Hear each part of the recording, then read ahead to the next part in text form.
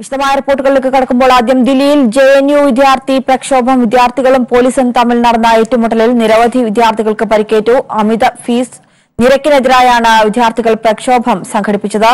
Vice ചാൻസലറെ കാണണമെന്നാവശ്യപ്പെട്ട വിദ്യാർത്ഥികളെ police തടഞ്ഞു. ദില്ലിയിൽ നിന്നും ശരത് ചേരുകയാണ്. ശരത്, ഇപ്പോൾ ജെഎൻയുവിൽ എന്താണ് സാഹചര്യം? സംഘർഷം തുടരുകയാണോ? ഏറ്റവും പുതിയ വിവരങ്ങൾ എന്തൊക്കെയാണ്? നിലവിൽ സംഘർഷ സാഹചര്യങ്ങൾക്ക് ചെറിയ ഒരു അയവ് വന്നിട്ടുണ്ട്. എങ്കിലും വിദ്യാർത്ഥികൾ ജെഎൻയു ക്യാമ്പസിന്റെ വിവിധ വഴികളിലായി സംഘടിച്ചു നിൽക്കുകയാണ്. ഈ വിദ്യാർത്ഥികൾ ഉപരാഷ്ട്രപതി വെങ്കയ്യ നായിഡു പങ്കെടുക്കുന്ന ബിരുദദാന ചടങ്ങ് നടക്കുന്ന KPCC ഓഡിറ്റോറിയത്തിന്റെ പുറത്ത് നിൽക്കുകയാണ്. ഈ വിദ്യാർത്ഥികളെ ബാരിക്കേഡ് ഉയർത്തിക്കൊണ്ട് പോലീസും അതുപോലെ തന്നെ മറ്റ് അർദ്ധസൈനിക വിഭാഗങ്ങളും ഇപ്പോൾ തടുത്തു നിർത്തിയിരിക്കുകയാണ്. വലിയ പ്രതിഷേധം തന്നെയാണ്. ഏതാണ്ട് 1000-ലേറെ വരുന്ന വിദ്യാർത്ഥികളാണ് ഈ ഫീസ് വർധനവിനെതിരായ വമ്പിച്ച പ്രതിഷേധം ഇപ്പോൾ ജെഎൻയുവിന് മുന്നിൽ ജെഎൻയു ക്യാമ്പസിൽ നടത്തിക്കൊണ്ടിരിക്കുന്നത്. നേരത്തെ ജെഎൻയു ക്യാമ്പസിലെ ടി സ്ക്വയറിന് മുന്നിൽ സംഘടിച്ച വിദ്യാർത്ഥികൾ അവിടെ നിന്ന് മാർച്ച് നടത്തിക്കൊണ്ട് KPCC ഓഡിറ്റോറിയത്തിലേക്ക് പോകാനായിരുന്നു തീരുമാനിച്ചത്. ഈ വഴികളിൽ വിവിധയിടങ്ങളിൽ പോലീസ് ബാരിക്കേഡ് സ്ഥാപിച്ചിട്ടുണ്ടായിരുന്നു. എന്നാൽ ഈ ബാരിക്കേഡുകളൊക്കെയും തകർത്തെറിഞ്ഞുകൊണ്ടാണ് വിദ്യാർത്ഥികൾ സമരവുമായി മുന്നോട്ട് പോയത്. ഏറ്റവും പ്രധാനപ്പെട്ട വിഷയം വിദ്യാർത്ഥികൾ ഈ ഒരു സമരവുമായി ബന്ധപ്പെട്ട് മുന്നിട്ടിറങ്ങാൻ തീരുമാനിക്കാൻ കാരണം അത് ഈ കരട് ഹോസ്റ്റൽ നിയമവുമായി ബന്ധപ്പെട്ടാണ്. തീർത്തും വിദ്യാർത്ഥി വിരുദ്ധമായ ഒരു പുതിയ ഹോസ്റ്റൽ നിയമം ജെഎൻയുവിൽ നടപ്പിലാക്കാനുള്ള നീക്കം ജെഎൻയു അധികാരികളുടെ ഭാഗത്തു നിന്ന് കഴിഞ്ഞ കുറച്ചു മാസങ്ങളായി ആരംഭിച്ചിരുന്നു. ഇതിന്റെ ഭാഗമായി ഒരു കരട് ഹോസ്റ്റൽ നിയമം പബ്ലിഷ് ചെയ്യുകയും ചെയ്തിരുന്നു. തീർത്തും വിദ്യാർത്ഥി വിരുദ്ധമായ ഉള്ളടക്കമായിരുന്നു ഈ ഹോസ്റ്റൽ നിയമത്തിനകത്ത് ഉണ്ടായിരുന്നത്. അതിലേറ്റവും പ്രധാനം ഫീസ് സ്ട്രക്ചർ തന്നെയാണ്. ഏതാണ്ട് 1000% വർധനവ് ഫീസ് ഘടനയുടെ കാര്യത്തിൽ വരുത്തിക്കൊണ്ടായിരുന്നു ഇത്തരമൊരു കരട് രേഖ ജെഎൻയു അഡ്മിനിസ്ട്രേഷൻ പുറത്തിറക്കിയത്. സാധാരണക്കാരായ വിദ്യാർത്ഥികളെ സംബന്ധിച്ചിടത്തോളം അതുപോലെ തന്നെ സാമ്പത്തികമായി ഏറെ പിന്നോക്കം നിൽക്കുന്ന വിദ്യാർത്ഥികളെ സംബന്ധിച്ചിടത്തോളം ഒരു കാരണവശാലും താങ്ങാനാകാത്ത ഒരു ഫീസ് ഘടനയാണ് പുതിയ കരട് ഹോസ്റ്റൽ നിയമത്തിൽ ഹോസ്റ്റൽ രൂപരേഖയിൽ ജെഎൻയു അഡ്മിനിസ്ട്രേഷൻ കൊണ്ടുവന്നത്. അത് വലിയ പ്രതിഷേധങ്ങൾക്ക് വഴിവെച്ചു. അതോടൊപ്പം തന്നെ വിദ്യാർത്ഥികൾക്ക് അധിക സമയം ഹോസ്റ്റലിൽ കയറാനും അതുപോലെ തന്നെ ഹോസ്റ്റലിന് പുറത്തേക്ക് പോകാനും ഒക്കെയും സമയം നിശ്ചയിക്കുന്ന ഒരു സാഹചര്യവും അത്തരത്തിലുള്ള നിയന്ത്രണങ്ങളും ഈ കരട് രേഖയിലുണ്ട്. അത് വിദ്യാർത്ഥികൾ അംഗീകരിക്കാൻ തയ്യാറായില്ല. കാരണം ഗവേഷകരായ വിദ്യാർത്ഥികൾ ഏറെയുള്ള ക്യാമ്പസാണ് ജെഎൻയു. അത്തരമൊരു ക്യാമ്പസിൽ പല സമയങ്ങളിലായി വിദ്യാർത്ഥികൾക്ക് ലൈബ്രറി സംവിധാനം ഉൾപ്പെടെ ഉപയോഗിക്കേണ്ടുന്നതായി വരും. പക്ഷേ അതൊന്നും തന്നെ മനസ്സിലാക്കാതെ ഒരു സ്കൂൾ സംവിധാനത്തിലേക്ക് സ്കൂളിലെ അച്ചടക്കം കൊണ്ടുവരുന്നത് പോലെ രാവിലെ ഇത്ര മണി മുതൽ വൈകുന്നേരം ഇത്ര മണിക്കകം ഹോസ്റ്റലിൽ കയറണം തുടങ്ങിയ നിയന്ത്രണങ്ങൾ ഇത്തരം ഗവേഷക വിദ്യാർത്ഥികൾക്ക് മേൽ അടിച്ചേൽപ്പിക്കുന്നത് ഒരു കാരണവശാലും ജെഎൻയു പോലെ ഒരു ക്യാമ്പസിൽ അംഗീകരിക്കാനാകില്ല എന്ന നിലപാടായിരുന്നു വിദ്യാർത്ഥികൾ സ്വീകരിച്ചത്. അതും പ്രധാനമായും ഈ ഒരു പ്രതിഷേധത്തിന് കാരണമായി. ഇതുകൂടാതെ കുട്ടികളുടെ വസ്ത്രധാരണം സംബന്ധിച്ച് ഒരു മാർഗനിർദ്ദേശവും ഈ കരട് രേഖയിൽ ഉണ്ടായിരുന്നു. അതും വിദ്യാർത്ഥികൾക്ക് അംഗീകരിക്കാൻ പറ്റാത്ത നിലയിലായിരുന്നു. സദാചാര പോലീസിംഗിന്റെ മറ്റൊരു സ്വഭാവത്തിലുള്ള ഒരു രൂപരേഖ തന്നെയായിരുന്നു വസ്ത്രധാരണം സംബന്ധിച്ചും ജെഎൻയു അഡ്മിനിസ്ട്രേഷൻ പുറത്തിറക്കിയ രൂപരേഖയിൽ പറയുന്നത്. ഇതൊക്കെയും വിദ്യാർത്ഥികളുടെ പ്രതിഷേധത്തിന് വഴിയൊരുക്കി. ഈ ഒരു എതിർപ്പുകൾ വിദ്യാർത്ഥികൾ കഴിഞ്ഞ കുറെ നാളുകളായി ഉയർത്തിക്കൊണ്ടുവരുമ്പോഴും വിദ്യാർത്ഥികളുടെ ഈ ഒരു എതിർപ്പുകൾ മനസ്സിലാക്കാനോ അതിൽ ചർച്ച നടത്താനോ ഉള്ള ഒരു സന്നദ്ധത ജെഎൻയു അധികാരികളുടെ ഭാഗത്തു നിന്ന് ഉണ്ടായില്ല. മറിച്ച് ജെഎൻയു സ്റ്റുഡൻസ് ഡീൻ ഏകപക്ഷീയമായി ജെഎൻയു വൈസ് ചാൻസലറുടെ പിന്തുണയോടുകൂടി ഈ പരിഷ്കാരങ്ങൾ അടിച്ചേൽപ്പിക്കാനുള്ള ശ്രമമായിരുന്നു നടത്തിയത്. അതുതന്നെയാണ് വിദ്യാർത്ഥികൾ ഇത്തരത്തിലുള്ള ഒരു പ്രക്ഷോഭം സംഘടിപ്പിക്കാൻ കാരണമായതും. കഴിഞ്ഞ ആഴ്ചകളിലൊക്കെയും ജെഎൻയുവിന്റെ പ്രധാനപ്പെട്ട ഇടങ്ങളിലൊക്കെയും വിദ്യാർത്ഥികൾ ചെറു യോഗങ്ങൾ ചേർന്നുകൊണ്ടും ചെറിയ ചെറിയ പ്രതിഷേധങ്ങൾ സംഘടിപ്പിച്ചുകൊണ്ടും നിൽക്കുകയായിരുന്നു. ആ ഒരു അടുത്ത 14-ാം തീയതി വീണ്ടും ഈ കൗൺസിൽ ചേർന്നുകൊണ്ട് എക്സിക്യൂട്ടീവ് കമ്മിറ്റി ചേർന്നുകൊണ്ട് ഈ പുതിയ പരിഷ്കാരങ്ങൾ നടപ്പിലാക്കാനുള്ള അന്തിമ തീരുമാനം കൈക്കൊള്ളും.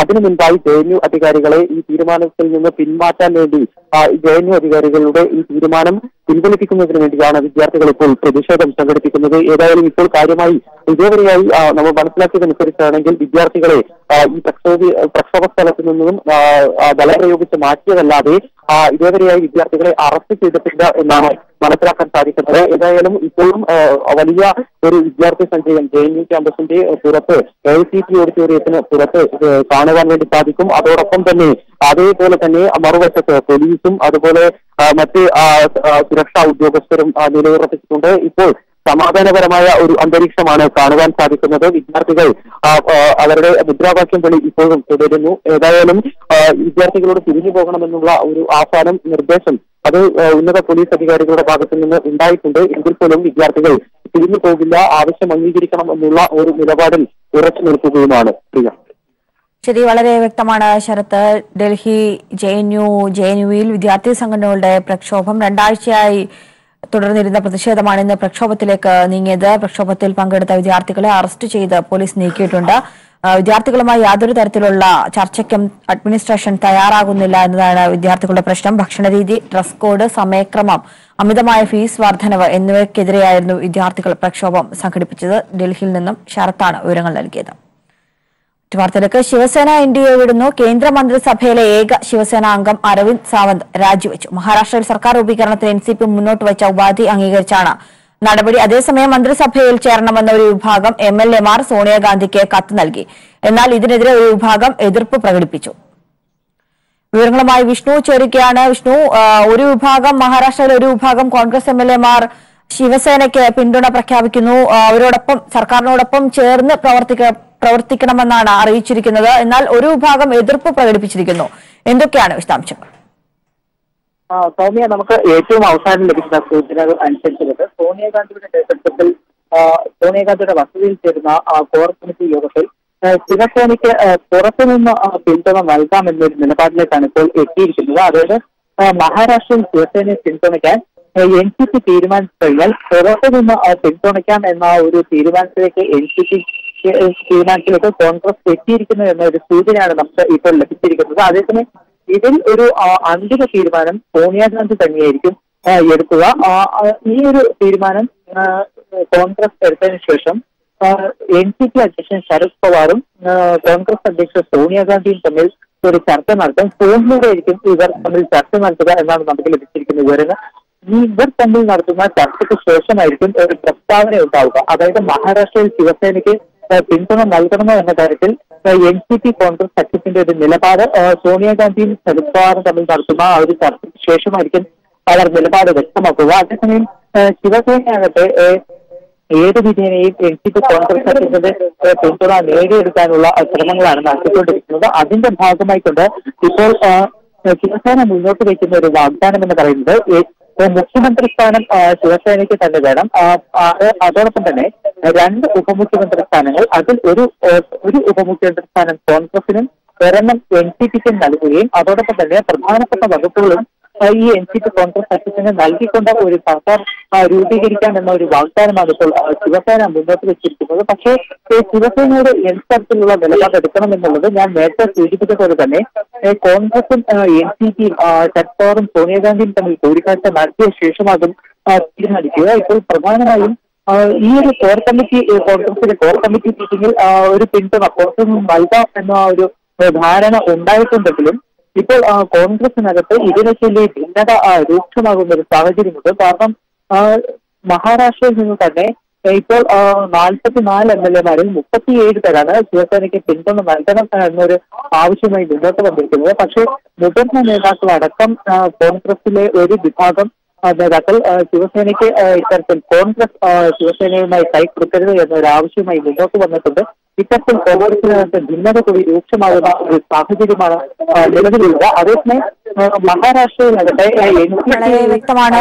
മഹാരാഷ്ട്രയിലെ ഒരു വിഭാഗം കോൺഗ്രസ് MLAമാർ ശിവസേനയ്ക്ക് പുറത്തുനിന്ന് പിന്തുണ നൽകാനാണ് തീരുമാനിച്ചിരിക്കുന്നത്. എന്നാൽ അതിൽ എതിർപ്പുമായ ഒരു വിഭാഗം, മറ്റൊരു വിഭാഗം MLAമാർ പുറത്തു വന്നിട്ടുണ്ട്. വിവരങ്ങൾ നൽകിയത് വിഷ്ണുവാണ്. ഒരു ഇടവേള. വാർത്തകളിലേക്ക്. KPCC പുനഃസംഘടനാ വിഷയത്തിൽ ജംബോ പട്ടികയെക്കുറിച്ച് പ്രതികരിക്കാൻ കഴിയില്ലെന്ന് KPCC പ്രസിഡന്റ് മുല്ലപ്പള്ളി രാമചന്ദ്രൻ. എല്ലാ നേതാക്കളുമായി കൂടിയാലോചിച്ചാണ് KPCC പുനഃസംഘടനാ പട്ടിക തയ്യാറാക്കിയത്. അന്തിമ തീരുമാനം ഹൈക്കമാൻഡ് എടുക്കുമെന്നും KPCC പ്രസിഡന്റ് കൊച്ചിയിൽ പറഞ്ഞു. KPCCയുടെ ലിസ്റ്റ് ഞങ്ങൾ തയ്യാറാക്കിയിട്ടുള്ളത് കോൺഗ്രസിലെ എല്ലാ നേതാക്കന്മാരുമായി ചർച്ച നടത്തിയിട്ടാണ്. അവരുടെയൊക്കെ അഭിപ്രായങ്ങൾ ക്രോഡീകരിച്ചുകൊണ്ടാണ് ഇത്തരമൊരു ലിസ്റ്റിന് അന്തിമ രൂപം കൊടുത്തിരിക്കുന്നത്.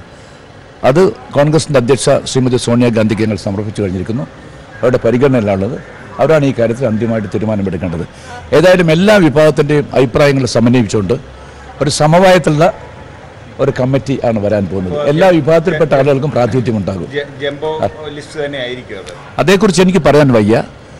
ഇത് സംബന്ധമായി ഞങ്ങൾക്ക് കിട്ടിയിരിക്കുന്ന എല്ലാ വിവരങ്ങളും വെച്ചുകൊണ്ട് ഒരു ലിസ്റ്റ് ഞങ്ങൾ തയ്യാറാക്കി കൊടുത്തിട്ടുണ്ട്. അതിന് അന്തിമമായ തീരുമാനമെടുക്കേണ്ട ഹൈക്കമാൻഡാണ്. സിവിൽ പോലീസ് ഓഫീസർ പരീക്ഷാ തട്ടിപ്പിൽ ഒരു കേസ് കൂടി രജിസ്റ്റർ ചെയ്തു. SAP ക്യാമ്പിലെ ഗോകുൽ VM എന്ന പോലീസുകാരനെതിരെയാണ് ക്രൈംബ്രാഞ്ച് കേസ് രജിസ്റ്റർ ചെയ്തിരിക്കുന്നത്.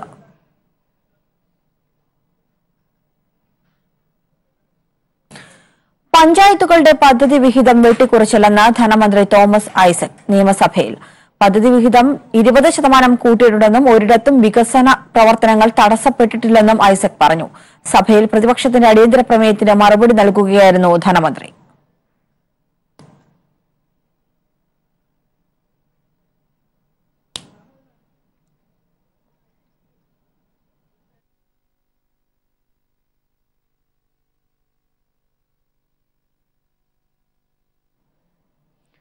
കോഴിക്കോട് പന്തീരാങ്കാവിൽ UAPA ചുമത്തി അറസ്റ്റ് ചെയ്ത താഹയുടെ ലാപ്ടോപ്പിൽ നിന്നും മാവോയിസ്റ്റ് ബന്ധം തെളിയിക്കുന്ന കൂടുതൽ തെളിവുകൾ അന്വേഷണ സംഘം കണ്ടെത്തി. മാവോയിസ്റ്റ് ഭരണഘടനയും കൂടുതൽ ഫോട്ടോകളും ഡിജിറ്റൽ രേഖകളും ഇതിൽ ഉൾപ്പെടും. പ്രതികളുടെ മാവോവാദി ബന്ധത്തിന് കൂടുതൽ തെളിവുകൾ ലഭിച്ചതോടെ കസ്റ്റഡി അപേക്ഷയ്ക്കൊപ്പം അന്വേഷണ സംഘം ഈ തെളിവുകളും കോടതിയിൽ സമർപ്പിക്കും. അലന്റെയും താഹയുടെയും ഒപ്പമുണ്ടായിരുന്ന മൂന്നാമനെക്കുറിച്ചും കസ്റ്റഡി അപേക്ഷയിൽ സൂചിപ്പിക്കും.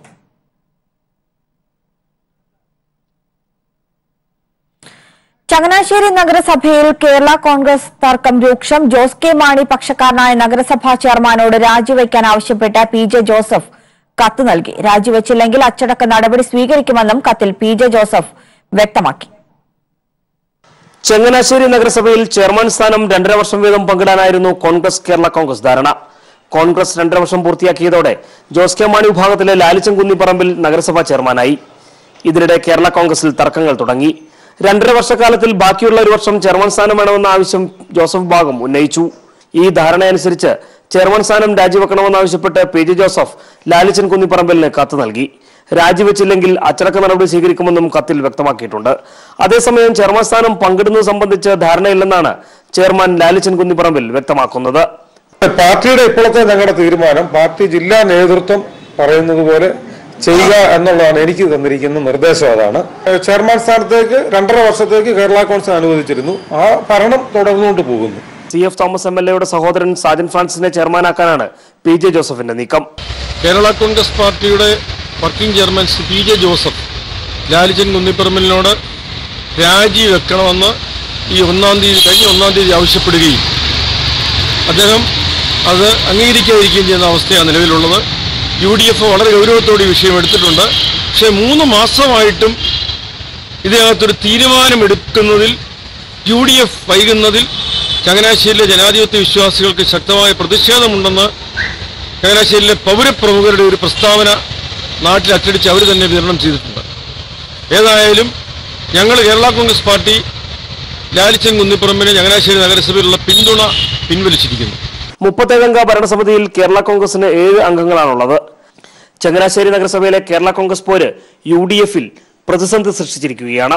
TP Prashant, news bureau, Kottayam. Kochi corporation deputy mayor സ്ഥാനത്തേക്ക് സ്ഥാനാർത്ഥിയായി KR പ്രേമകുമാറിനെ UDF പാർലമെന്ററി പാർട്ടി യോഗം തീരുമാനിച്ചു. കൊച്ചി കോർപ്പറേഷൻ മേയർ സ്ഥാനത്തു നിന്നും സൗമിനി ജെയിനെ മാറ്റാനുള്ള ജില്ലാ കോൺഗ്രസ് നേതൃത്വത്തിന്റെ നീക്കം കൂടിയായിരുന്നു ഡെപ്യൂട്ടി മേയർ സ്ഥാനാർത്ഥി പ്രഖ്യാപനം. അതേസമയം ജില്ലാ UDF നേതൃത്വം ഒന്നടങ്കമാണ് ഡെപ്യൂട്ടി മേയർ സ്ഥാനാർത്ഥിയെ തെരഞ്ഞെടുത്തതെന്ന് DCC പ്രസിഡന്റ് TJ വിനോദ് പറഞ്ഞു. ഫോർട്ട് കൊച്ചി 18-ാം ഡിവിഷൻ കൌൺസിലറാണ് നിലവിൽ KR പ്രേമകുമാർ. കൊച്ചി കോർപ്പറേഷനിൽ മേയർ മാറ്റത്തിന് കളമൊരുക്കിയാണ് UDF ഡെപ്യൂട്ടി മേയർ സ്ഥാനാർത്ഥിയെ പ്രഖ്യാപിച്ചത്. ഐ ഗ്രൂപ്പിന് അവകാശപ്പെട്ട ഡെപ്യൂട്ടി മേയർ സ്ഥാനത്തേക്ക് KR പ്രേമകുമാറിനെ സ്ഥാനാർത്ഥിയാക്കുന്നത് വഴി പ്രാതിനിധ്യം നൽകുന്നില്ല എന്ന ഹൈന്ദവ സമൂഹത്തിന്റെ പരാതി തീർക്കാനും മേയർ സ്ഥാനത്ത് നിന്ന് സൗമിനി ജെയിനെ മാറ്റാൻ KPCC നേതൃത്വത്തിൽ സമ്മർദ്ദം ചെലുത്താനുമാണ് എറണാകുളം DCC ലക്ഷ്യം വെക്കുന്നത്. മേയർ ഡെപ്യൂട്ടി മേയർ സ്ഥാനങ്ങളിൽ ഒരേ സമയം ഹൈന്ദവ പ്രതിനിധികളെ വെക്കാൻ കഴിയില്ലെന്നും ഇത് സംബന്ധിച്ച സഭയിൽ നിന്ന് സമ്മർദ്ദമുണ്ടായെന്നും KPCC നേതൃത്വത്തെ എറണാകുളത്തെ കോൺഗ്രസ് നേതൃത്വം അറിയിക്കും. എന്നാൽ എറണാകുളത്ത് ചേർന്ന UDF പാർലമെന്ററി പാർട്ടി യോഗം ഐക്യകണ്ഠേനയാണ് KR പ്രേംകുമാറിനെ സ്ഥാനാർത്ഥിയായി തെരഞ്ഞെടുത്തതെന്ന് മുൻ ഡെപ്യൂട്ടി മേയറും DCC പ്രസിഡന്റുമായ TJ വിനോദ് MLA പറഞ്ഞു. UDF പാർലമെന്ററി പാർട്ടി യോഗത്തിൽ ഏകകണ്ഠമായി തീരുമാനിച്ചൊരു വിഷയത്തിൽ പിന്നെ അതിനകത്ത് വേറെ തർക്കത്തിന്റെ വിഷയം.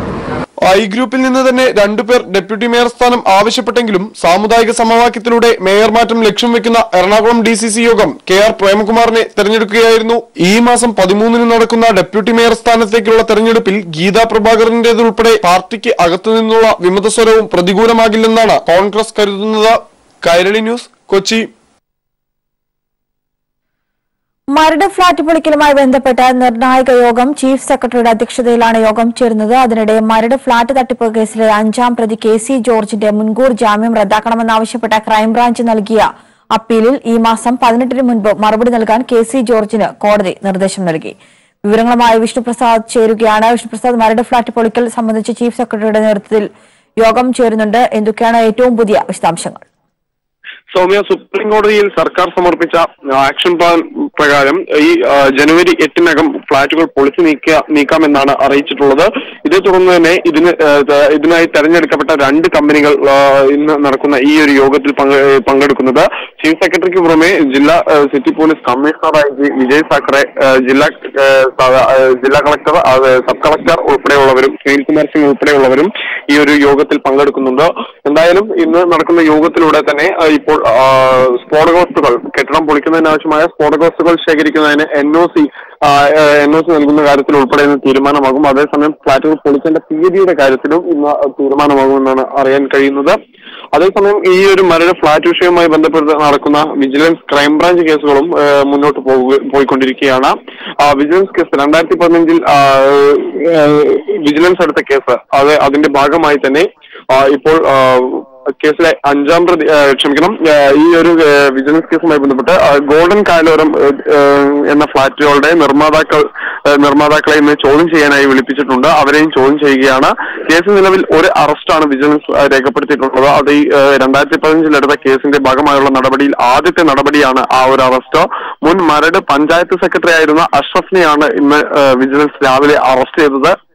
ക്രൈംബ്രാഞ്ചിന്റെ മരട് വിഷയത്തിൽ തന്നെയുള്ള ക്രൈംബ്രാഞ്ചിന്റെ മറ്റൊരു കേസിൽ അറസ്റ്റിലായി മൂവാറ്റുപുഴ സബ് ജയിലിലാണ് അഷ്റഫ് ഉള്ളത്. അവിടെ എത്തിയാണ് ക്രൈംബ്രാഞ്ച് വിജിലൻസ് സംഘം അറസ്റ്റ് രേഖപ്പെടുത്തിയത്. ഇതിന് പുറമെയാണ് ഇപ്പോൾ ഗോൾഡൻ കായലോരം ഫ്ളാറ്റ് നിർമ്മാതാക്കളെയും ചോദ്യം ചെയ്യാൻ വേണ്ടി വിജിലൻസ് വിളിച്ചു വരുത്തിയിട്ടുള്ളത്. അതേസമയം ക്രൈംബ്രാഞ്ച് കേസിന്റെ ഭാഗമായി 5-ാം പ്രതി KC ജോർജിന്റെ മുൻകൂർ ജാമ്യം റദ്ദാക്കണമെന്നാവശ്യപ്പെട്ട് ക്രൈംബ്രാഞ്ച് നൽകിയ അപ്പീൽ ഹൈക്കോടതി ഫയലിൽ സ്വീകരിച്ചിട്ടുണ്ട്. ഈ മാസം 18-ന് മുൻപ് ഇത് സംബന്ധിച്ച് വിശദീകരണം നൽകാൻ KC ജോർജിനോട് ഹൈക്കോടതി നിർദ്ദേശവും നൽകി കഴിഞ്ഞു.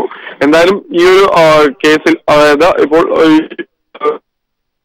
വിഷയത്തിലെ കേസിൽ രൂപരേഖ, കായലിന്റെ സ്ഥാനം മറച്ചു വെച്ച് രൂപരേഖ തയ്യാറാക്കി എന്ന കേസിലാണ് ഇപ്പോൾ അറസ്റ്റ് ഉണ്ടായിരിക്കുന്നത്. ഇത്തരത്തിലുള്ള വലിയ നിയമപരമായ നടപടികളുമായി അന്വേഷണ സംഘങ്ങൾ മുന്നോട്ട് പോയിക്കൊണ്ടിരിക്കുകയാണ്. അതേസമയം ഫ്ളാറ്റുകൾ പൊളിക്കുന്നതുമായി ബന്ധപ്പെട്ടുകൊണ്ട് തന്നെ ചീഫ് സെക്രട്ടറി ഉൾപ്പെടെ പങ്കെടുക്കുന്ന യോഗവും കൊച്ചിയിൽ പുരോഗമിക്കുന്നുണ്ട്. മറ്റു കാര്യങ്ങളിൽ സാങ്കേതിക വിദഗ്ധരുമായി കൂടിയാലോചന നടത്തി അന്തിമ തീരുമാനം ഇന്ന് നടക്കുന്ന യോഗത്തിൽ ഉണ്ടാകുമെന്ന് തന്നെയാണ് മനസ്സിലാക്കാൻ സാധിക്കുന്നത്. സൗമ്യ.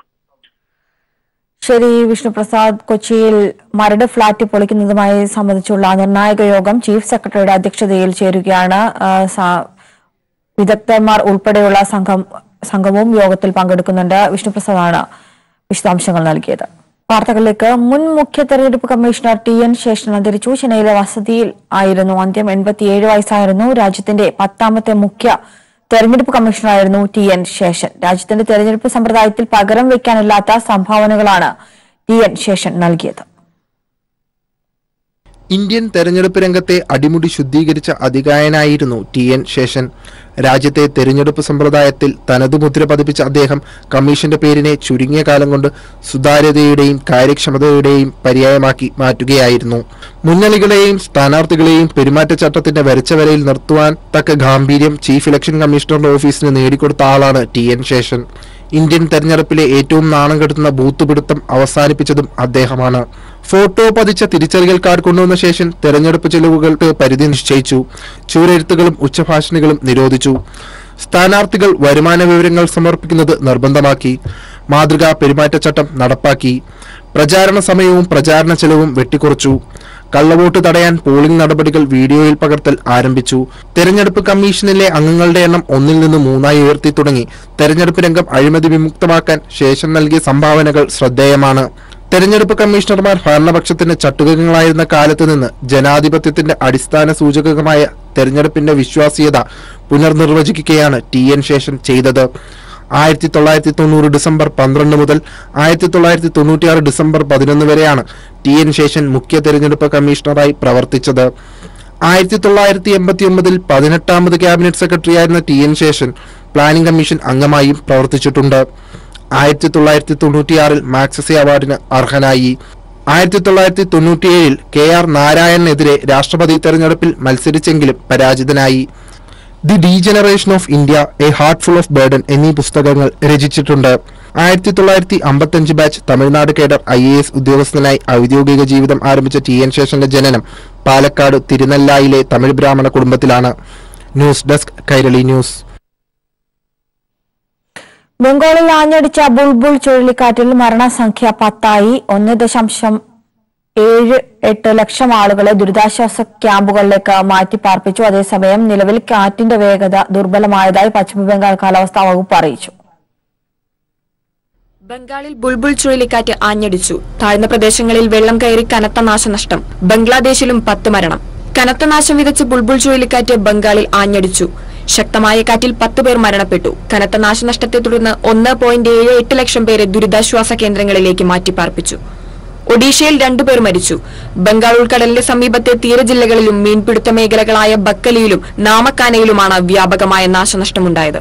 തെക്കുപടിഞ്ഞാറൻ ബംഗ്ലാദേശിലും ചുഴലിക്കാറ്റ് വീശിയടിച്ച് തീരദേശത്ത് കനത്ത നാശമുണ്ടായി. 10 പേർ മരണപ്പെട്ടു. താഴ്ന്ന പ്രദേശങ്ങളിൽ നിന്ന് 21 ലക്ഷം ആളുകളെ സുരക്ഷിത സ്ഥലങ്ങളിലേക്ക് മാറ്റി.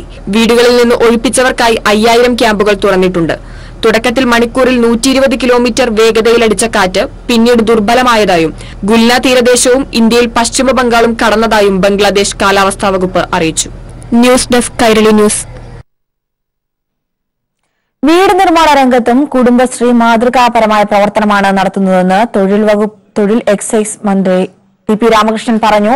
കൊയിലാണ്ടി നഗരസഭയുടെ പ്രധാനമന്ത്രി ആവാസ് യോജന ലൈഫ് ഭവന പദ്ധതിയിൽ സൃഷ്ടി കുടുംബശ്രീ കൺസ്ട്രക്ഷൻ ഗ്രൂപ്പ് നിർമ്മിച്ച വീടിന്റെ താക്കോൽ ദാനം കൊടക്കാട്ടുമുറിയിൽ നിർവഹിക്കുകയായിരുന്നു മന്ത്രി. കൊയിലാണ്ടി നഗരസഭ PMAY ലൈഫ് ഭവന പദ്ധതിയിൽ സൃഷ്ടി കുടുംബശ്രീ കൺസ്ട്രക്ഷൻ ഗ്രൂപ്പ് നിർമ്മിച്ച വീടിന്റെ താക്കോൽ ദാനം കൊടക്കാട്ടുമുറിയിൽ മന്ത്രി TP രാമകൃഷ്ണൻ നിർവഹിച്ചു. 53 ദിവസം കൊണ്ടാണ് സൃഷ്ടി കുടുംബശ്രീ കൺസ്ട്രക്ഷൻ ഗ്രൂപ്പ് ബേബി കാവുംപുറത്തിന് സർക്കാർ നൽകിയ വീടിന്റെ പണി പൂർത്തിയാക്കിയത്.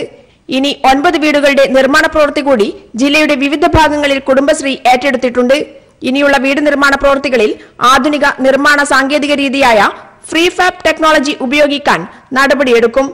ഇത്തരം നിർമ്മാണ രീതികൾ വയനാട്ടിൽ തുടങ്ങിക്കഴിഞ്ഞെന്നും വയനാട്ടിലെ തോട്ടം തൊഴിലാളികൾക്ക് 100 വീട് നിർമ്മിച്ചു നൽകാൻ നടപടി സ്വീകരിച്ചു കഴിഞ്ഞുവെന്നും കുടുംബശ്രീ പ്രസ്ഥാനത്തെ ശക്തിപ്പെടുത്തൽ സർക്കാർ നയമാണെന്നും മന്ത്രി TP രാമകൃഷ്ണൻ പറഞ്ഞു. 15 അംഗങ്ങൾ അടങ്ങിയ സൃഷ്ടി കൺസ്ട്രക്ഷൻ ഗ്രൂപ്പ് അംഗങ്ങളാണ് വീടിന്റെ നിർമ്മാണം പൂർത്തിയാക്കിയത്. സൃഷ്ടി കൺസ്ട്രക്ഷൻ ഗ്രൂപ്പിനുള്ള ഉപഹാരം ചടങ്ങിൽ മന്ത്രി നിർവഹിച്ചു. കെ ദാസൻ MLA അധ്യക്ഷനായിരുന്നു. Kudumbashree secretary KM Prasad report അവതരിപ്പിച്ചു.